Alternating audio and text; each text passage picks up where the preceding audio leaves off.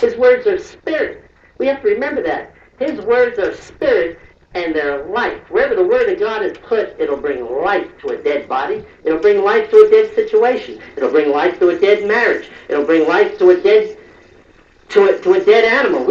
I've raised my cat from the dead 3 times. I know what I'm talking about. Confirmed by veterinarian science.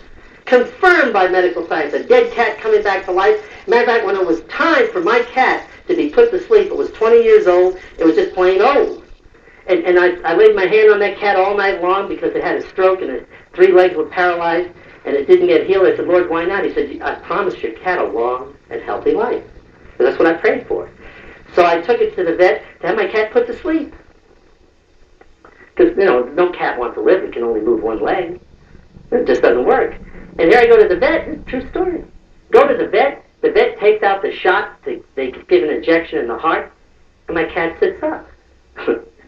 And I mean, the legs didn't work, but it sat up and looked. And she started getting nervous. She said, you don't understand. Those shots are enough to put out three big dogs. And so she takes another shot. And before she injected my cat, she said, this is enough to put to sleep 2 full-size horses. And injected my cat's heart. My cat's still looking at me. Well, now this veterinarian starts crying.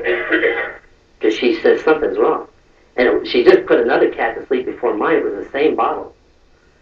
And she finally gives another one. She says, this is enough to put a couple of horses and big dogs and everything. She actually just filled a whole big giant syringe. It was a horse syringe. And my cat's still looking. I said, Jesus, what's going on here? He said, you prayed that your cat would live. He said, I can't release it. He said, if you'll release, I'll let him go.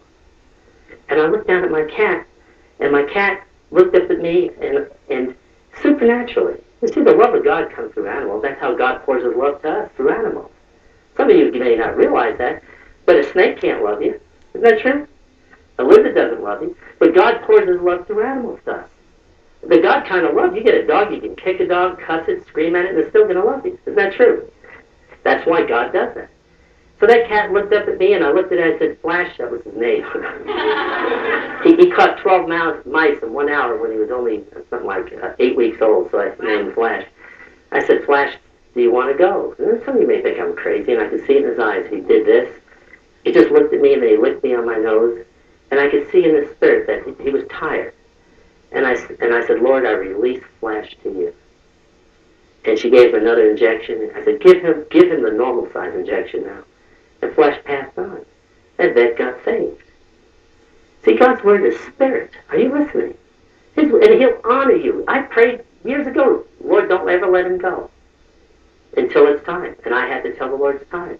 And we've stood over people's beds that were dead and brought them back. Some of them were dead. They shouldn't have left, and God brought them back. I was in one town. We had a man that was dead. They were going to take all of his organs out, and they were ready to do an autopsy, take everything out, because he was brain dead for 6 months. And I snuck in there and prayed for the man, raised him up from the dead. But I walked into that room. The man had tattoos all over him. He had nasty tattoos, lightning bolts all over him and spark plugs over his eyes. And I looked at him and I said, you deserve what you've got. I said it out loud. The man said, he can't hear me, right? Jesus said, you don't know what spirit you're of. I didn't send you in here to condemn him. I sent you in here to raise him. Are you listening? So I said to that man, I said, listen, I said, I know you can't talk, but your spirit is eternal. It'll never die. It's a candle that'll never go out. And I said, you're going to die in just a few moments and be in hell. Unless you ask Jesus Christ into your heart in the next few moments. I know you can't speak with your mouth, but you can with your spirit. I said, unless you do that, you're going to be gone.